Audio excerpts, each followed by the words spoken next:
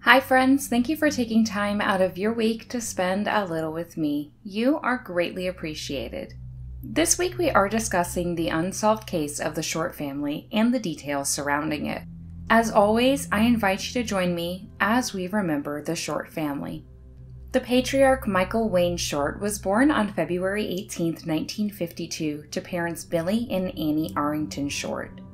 He was one of 4 children, having 1 brother and 2 sisters. Shortly after entering adulthood, Michael married his first wife, who he had 3 sons with. Sadly, this union would end and Michael would go on to marry his second wife, Mary. Mary Frances Hall was born on April 20th, 1966 to parents Margaret Hall and George Hall. Mary came from a large family, being just one of 7 children, and was not married prior to Michael. After his divorce, Michael and Mary met and became romantically involved. After a courting period, the two became Mr. and Mrs. Short and had 1 child together. On July 12, 1993, Jennifer Renee Short was born. The Shorts lived together in Oak Level, Virginia, in a brick ranch-style home located off of U.S. Route 220, a busy highway in the area. Oak Level is a small community with a population under 1,300 residents and is located outside of Bassett, Virginia. The Shorts were described by neighbors as quiet. They mostly kept to themselves but were friendly nonetheless. When they had the choice, they'd rather spend the whole day outdoors together. The Shorts were very close with each other, with no real issues amongst the family. This even extended to Michael's 3 older sons, who did not live with them. Jennifer attended Fixborough Elementary, where teachers stated she was a good student and just the sweetest girl. She didn't do anything without permission. Overall, the Shorts didn't seem to bother anyone or anything. Michael and Mary worked for Michael's company, MS Mobile Home Movers. Allegedly, at the time of their death, business was not well. In fact, it was getting so bad, the Shorts decided to put their home up for sale because of their financial situation. They planned to move into their own mobile home until things took a positive turn. Michael apparently considered moving out of state to South Carolina as a new start for his family, feeling leaving Virginia might be the best option. But neither of these plans came to fruition. On August 14, 2002, Michael and one of his employees, Chris Thompson, spent the evening working on a truck in Michael's garage. Meanwhile, Mary picked up a late dinner for the family at a nearby fast food restaurant around 11 p.m. Chris Thompson stayed at the Short home for several hours before returning to the motel down the road that he was currently living at. Then, presumably sometime after midnight, the Short family turned in for the evening. What happened after 12 a.m. remains a mystery to this day. The following morning, August 15, 2002, Chris Thompson returned to the Short home around 9 a.m. He and Michael made prior plans to drive to Christiansburg, where Michael needed to pick up a truck for his business. Upon his arrival, he noticed the garage door was open. This wasn't an uncommon practice since Michael had a couch and a TV in the garage. Chris knew Michael often fell asleep in the garage and wasn't shocked to see him still on the couch. He approached Michael to shake him awake, but then he noticed Michael had what appeared to be a gunshot wound to his forehead. Without a second thought, Chris called the Henry County Sheriff's Office and authorities arrived shortly after. After the discovery of Michael, investigators ventured further into the home hoping to find survivors rather than more victims. The hope was short-lived. In the couple's bedroom was the body of Mary Short. Mary was on their bed and also suffered a gunshot wound to her head. When 9-year-old Jennifer's room was approached, they noticed her bed slightly moved and sheets pulled back, but Jennifer was nowhere to be found. .22 caliber casings were found next to both Michael and Mary's bodies. DNA was found inside of the home, but investigators did not disclose additional information regarding it. Beyond the .22 casings, additional evidence recovered from the home included a 12-gauge Winchester shotgun, 1 box of shells, a .22 caliber rifle, partial box of .22 ammo, a business checkbook, computer disk, and a briefcase with undisclosed documents inside. Also found was a latent impression of a message written on a window in the garage, which read, "I'm glad to see." However, it's unclear if this was related to the crime. On the counter, they found $600 in cash, ruling out robbery as a possible motive. The phone lines to the home were found to be cut, indicating premeditation. The house showed no signs of a struggle, which led investigators to believe Mary and Michael were murdered in their sleep. No evidence found in the home led investigators to believe that Jennifer was harmed, but forcibly removed from the house. Investigators reached out to family members asking if anyone knew where Jennifer was, but this turned up no results. The search was widened beyond the family's home to the outlying wooded areas with hopes that Jennifer made it out of the house. But after hours of searching, the worst became reality. Jennifer was missing. An Amber Alert was issued and was pushed beyond the state of the crime scene, since hours had passed before the bodies were even discovered. The Amber Alert brought tips from states away, but they turned out to be dead ends, bringing them no closer to finding Jennifer. Her picture was featured on local and regional broadcasts, with larger networks picking the story up early on. Days passed with search crews composed of family and volunteers combing acres around the Shorts' home. The sheriff's department brought in canines who did pick up Jennifer's scent, but only in areas she was known to frequent. Helicopters were also brought in for aerial views, but again nothing was found and weather conditions made it even harder.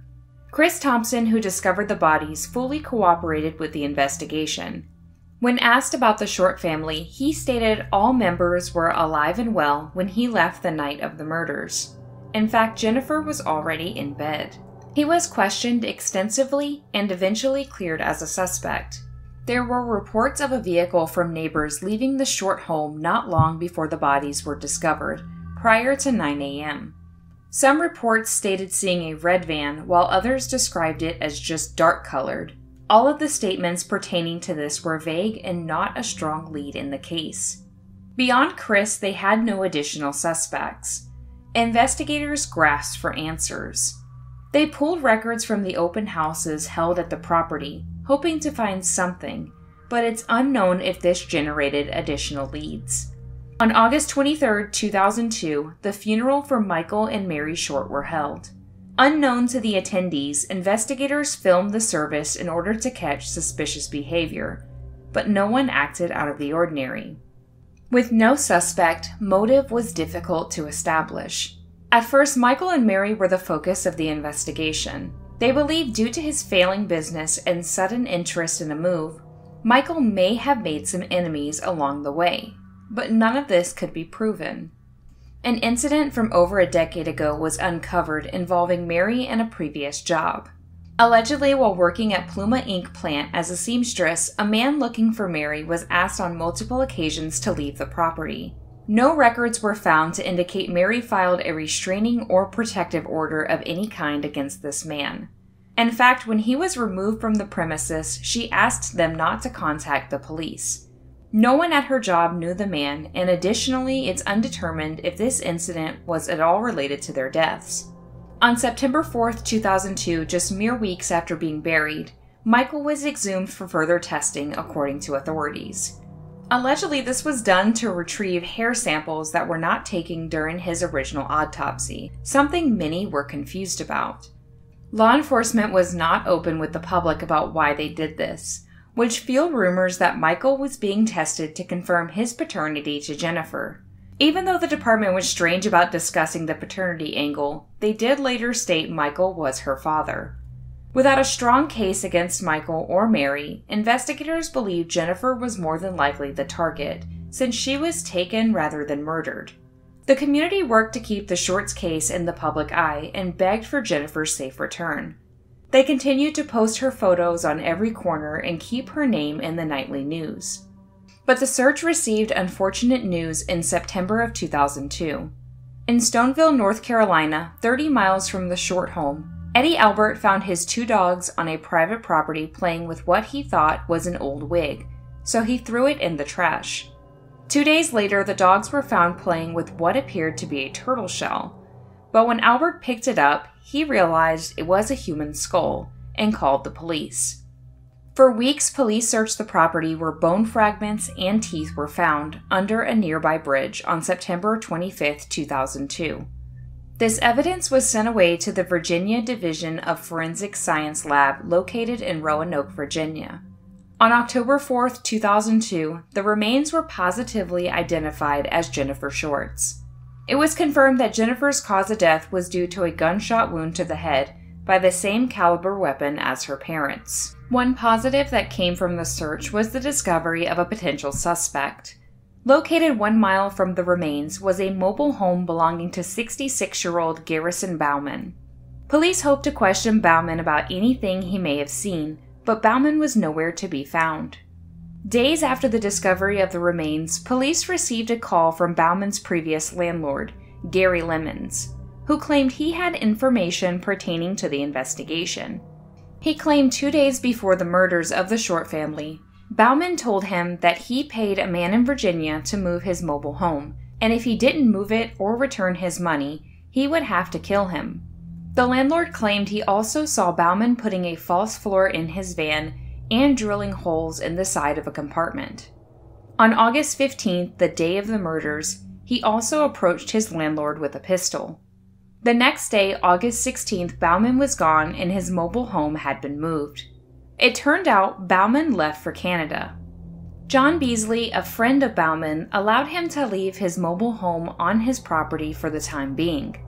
Through the landlord, police were able to enter Bauman's rental property, which was located in Mayodan, where they recovered numerous items including a map, which was marked in red with the location of the Short home.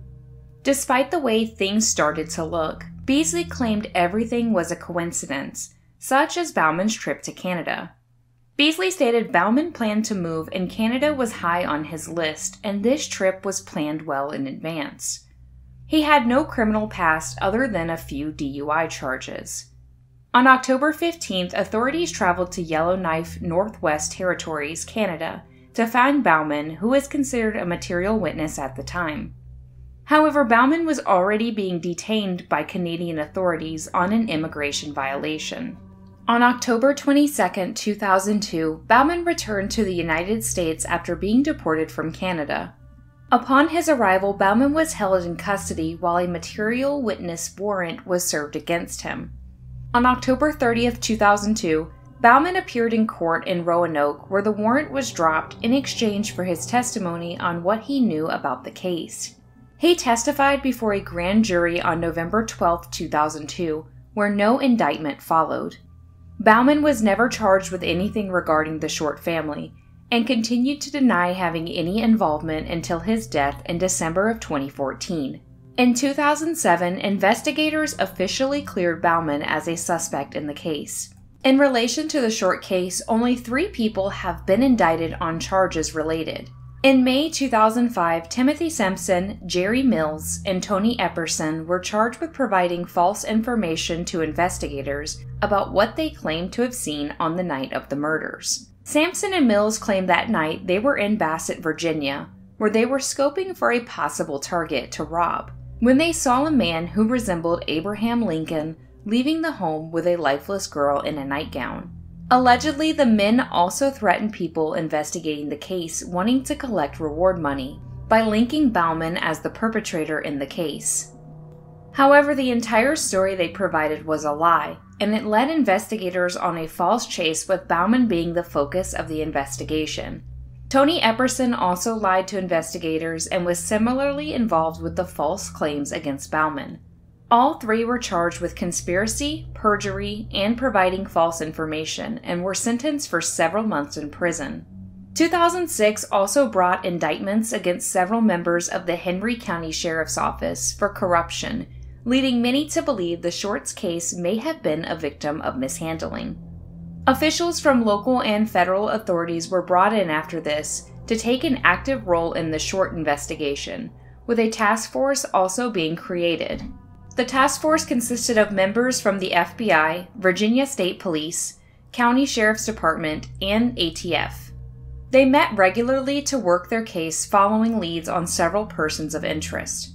On March 18, 2009, the FBI released several sketches to the public of their potential suspect, who was seen by several witnesses near the home at the time of the murders. After the discovery of Jennifer's remains, the bridge she was found under was renamed in her memory. The former neighbors of the Shorts continue to bring awareness about the family. Bike rides are organized with all the money raised being donated to the Short Scholarship at Bassett High School. By December of 2002, the family home was auctioned off, but sat vacant for more than 16 years. Then, in a strange turn of events, a suspicious fire broke out in February of 2019, where the home burned completely to the ground. The cause of the fire is still unknown to this day. Over 2 decades later, the Shorts case remains open and active, with the investigators still working all tips and leads.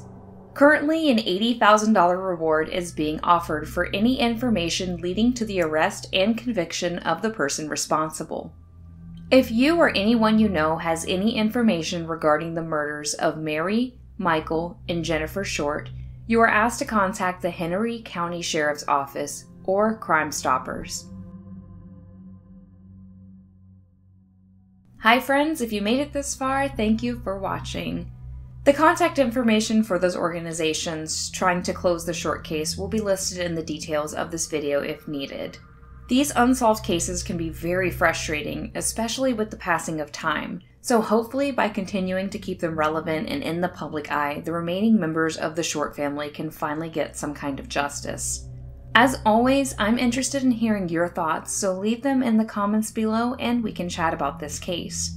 If you found this to be informative, please consider giving the video a thumbs up to let YouTube know you want more. And lastly, if you're not subscribed yet, you should, because we would love to have you under the ash tree.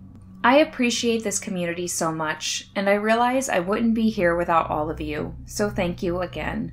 I hope everyone has an awesome week ahead of them. You've already made mine. But for now, I will see you in the next one. Be safe out there. Bye, friends.